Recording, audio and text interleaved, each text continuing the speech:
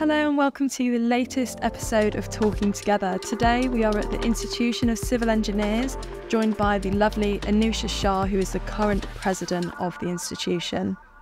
Thank you so much for joining us today to take part in this Talking Together initiative with the IMechE. I'm so delighted. Thank you so much for inviting me. So seeing all that you've achieved is incredibly inspiring to myself and I'm sure many others. Thank you. What was the number one thing that inspired you, or was there a particular person that inspired you?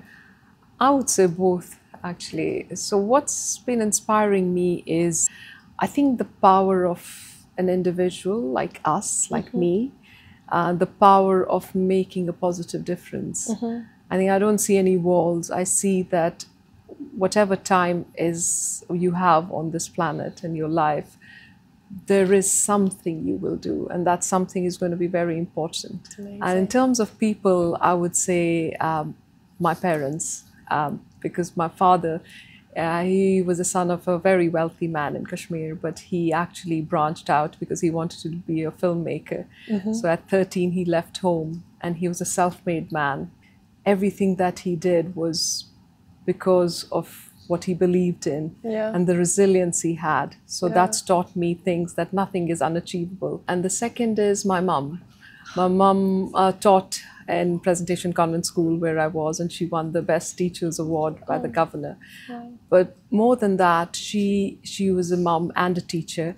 Plus, she looked after 4 children while doing a very hectic job at Presentation Convent. It was a very full-on job.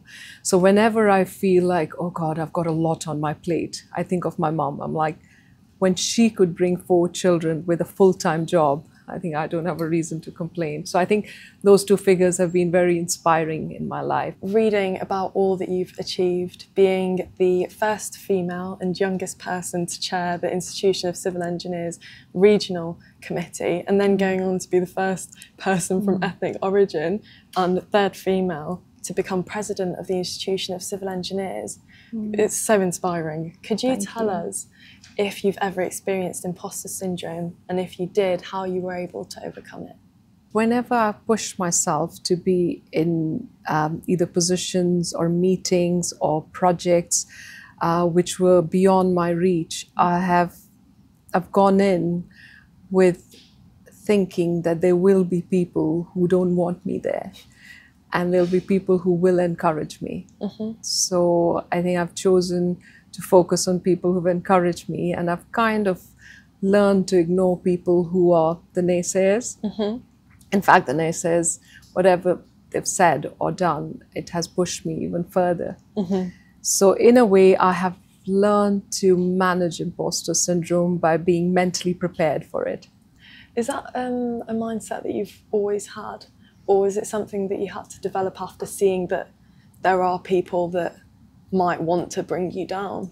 I think the latter. There have been times where clearly I've seen people who just, for some reason, haven't wanted me to move forward. But so at that point in time, you know, I'm talking about like 15, 20 years ago, that there wasn't a lot of talk on EDI. There wasn't structures in place where you could discuss these things openly. So I took it on as this is how it is, so I need to deal with it. That didn't make it right when I look back, but I just dealt with it, and I think that then helped me build that resilience. But that's why I'm so passionate about the whole EDI, equality, diversity, inclusion agenda, because what I've experienced and I'll face, I want to make sure that women or people from ethnic minorities or people who come after me, I make it easy for them. And paving the way, I guess, making it easier for making future it easier generations. Exactly. At least they can concentrate on bigger things which matter, and they're not diverted by things that don't matter. That brings us on to a similar question. So have you seen a shift in the engineering industry's approach to the topic of mental health during your time working within it? Oh yes, absolutely. I think there's at least it's been acknowledged that there's work-life balance. Also the fact that you can spend 70–80% of your time at work. So it's hugely important who you're spending that time with, what kind of cultures are being given to you, what kind of behaviors are of those people. Because being in a toxic culture impacts the rest of your life as well, which impacts your personal life. Anything can happen in life. People can fall ill. You know, people could have divorce. There could be relationship issues. You could have a child with special needs. Some of it can come in your day work as well, and that's you as a person. So I think that acknowledgement of you as an individual who has different facets is very, very important. There are days when you just don't feel well. So it's like physical, you know, if you've got a cold and cough, you stay home, but there's some days where you don't want to get out of bed because you're not mentally feeling well. And I think that needs to be acknowledged as any other illness. So we are moving in the right direction, but there's still a long way to go.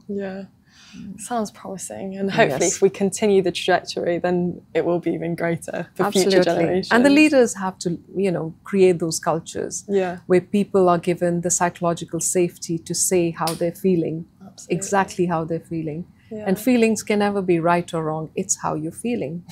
So I think that needs to be acknowledged, that bringing your authentic self and having those unfiltered conversations is very, very important. I can imagine with the great responsibility that you have, that you may end up in some situations that make you feel slightly stressed.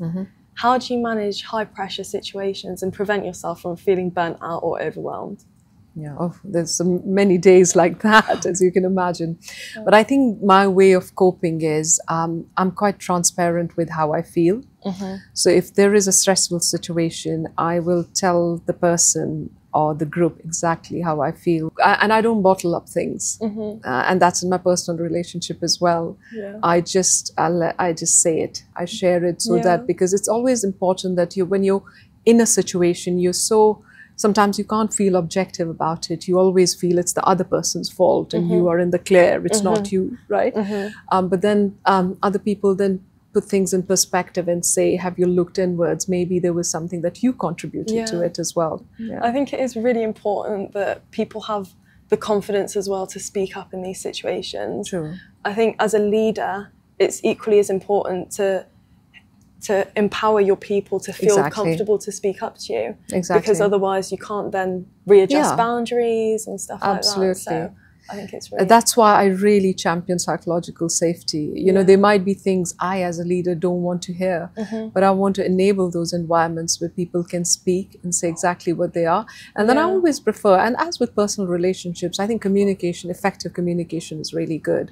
So if you're in my team and there's something that I haven't done right, I'd rather you let me know. And then doesn't matter whether I'm your boss or not, we can work around it. Or equally, if you have done something that I was expecting and there was mismanagement of expectations, I would say it. It's having that dynamic where you've got multiple perspectives. You can never understand exactly what someone's feeling. And what they're going through and how their day has been. And maybe something's happened early in the day and they've just taken it out and you just happen to be the first person they've met. What challenges and opportunities do you think there are within your industry for engineers of the future? I think the challenges are that unfortunately we are going to be living in a world where climate change is going to be getting worse if we don't do something about it. I think the world politics, the geopolitics is getting unfortunately a little extreme. This is an opportune time to do something about it. That's why making connections is such an important piece when I talk about it in my presidential theme. This is one point in history where it's one of the most exciting times where we get to reshape and repurpose cities for everyone. You know, along the years, yes, we've built cities, yes, we've built infrastructure, but that hasn't been for everyone. Health and well-being in harmony with nature is the central core. And that's so exciting. And what's exciting is what you do in your professional life is actually going to impact your own family, your own future generations. So it's almost like you're in a profession that's actually helping you and your future generations. And that's a massive opportunity. Literally how people used to be like indigenous populations live in harmony with nature. Yeah. Because for them, nature is them and this nature is us, right? That kind of a thing. So it's almost coming to a full circle of how societies used to live in the past, but with all the benefits of modern infrastructure, with all the benefits of digital technology, which will make it easier for us. So I think the opportunities are massive.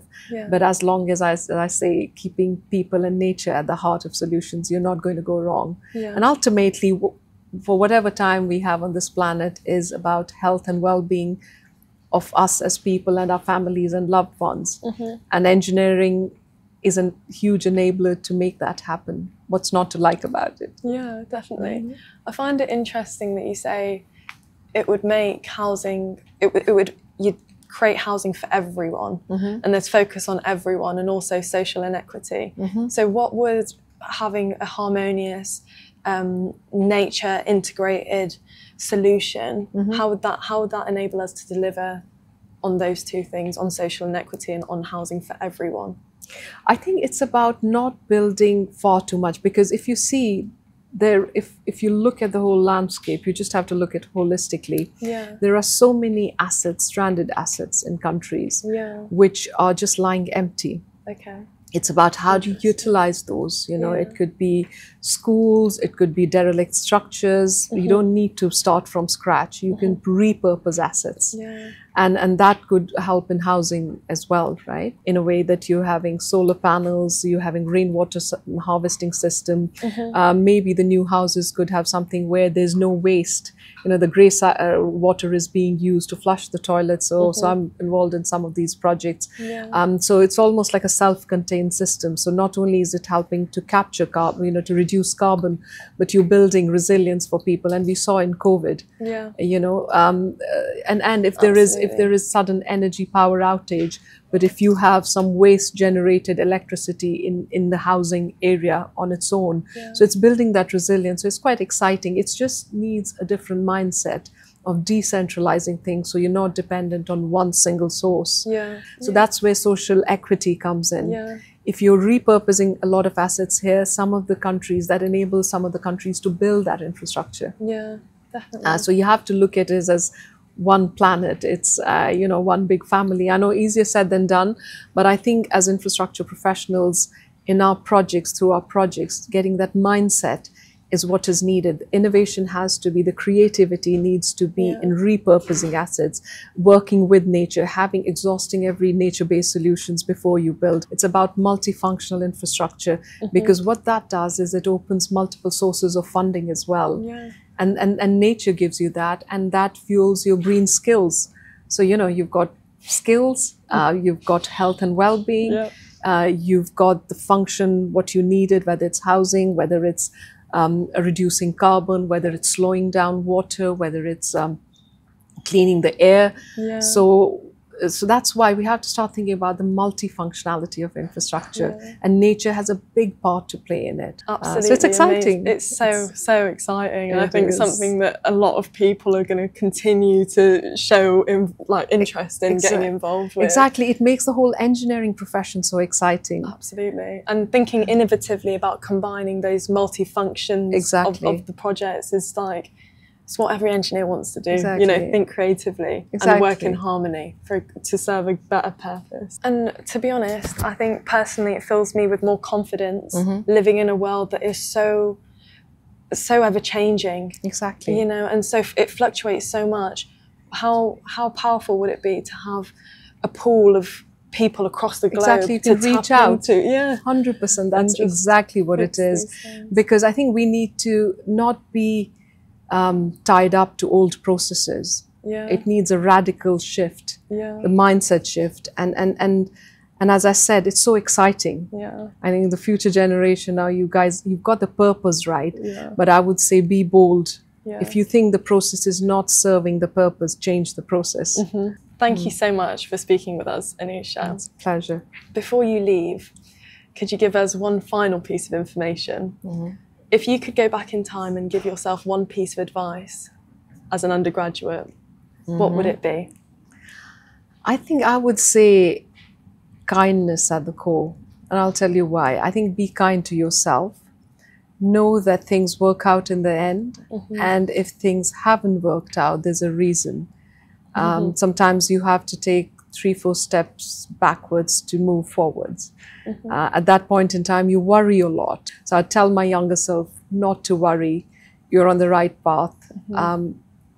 As long as kindness for people, kindness for nature, kindness to your own self. Because if you're not kind to yourself, you can't be kind to anyone else. So do that and trust your intuition. So don't worry, be happy. Amazing. Such a beautiful end to a very, very insightful and powerful interview. Thank you so much, Mahnoor. You've been a brilliant host. Thank you so much. Such a pleasure to speak to you. And you. Thank you for inviting me. Thank you so much. Thank you.